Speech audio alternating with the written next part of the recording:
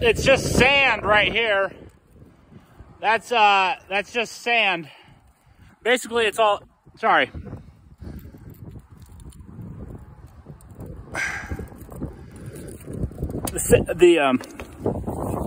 Again, sand's all wet. So I'm reasonably confident that's where the leak's coming from. So, I mean, the flashing for the most part looks pretty good. All the silicone is still there. The flashing looks like it's done the way it's supposed to be because it's tucked up underneath the brick. You want to see that? So I think the flashing job is okay, at least from this side. Corners look okay. It's wrapped around, and that lead it's looking good.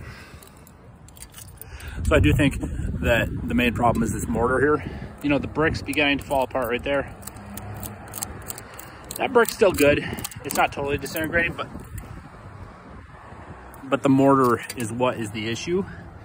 You can see this, which is probably the fireproof mortar, if I had to guess. I'm not entirely sure about that. But this is just, it's all of the structure is leached away, and this is wet.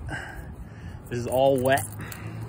So I'm guessing, you know, all that driving rain is hitting that point there. You know, it's just, I mean, this whole thing was open. I didn't take off any of that. It's just getting back in there, going down the inside probably, going down the inside of the chimney, and then out, leaching through. So probably the inside of the chimney is all wet. The roof cap looks okay. This seal is still good here. The top of that's fine. So I think just basically remortaring the chimney,